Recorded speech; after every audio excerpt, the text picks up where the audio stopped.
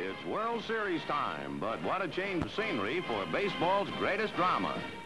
Chicago's Miskey Park, which hasn't had a World Series in 40 years, and then Los Angeles, which never has had a series. New York has something of everything and a great deal of something, such as a championship ball club, the Yankees. For the 28th time, they are in a World Series, and for the 8th time, they'll face the Dodgers.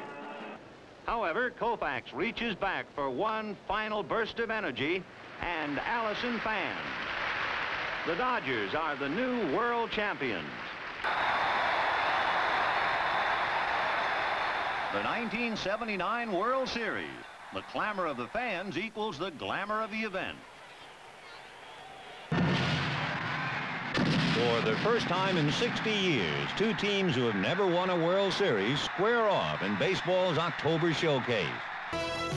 Rising up like the majestic New York skyline, the Yankees emerge with their 33rd pennant and bring the World Series back to this historic baseball shrine.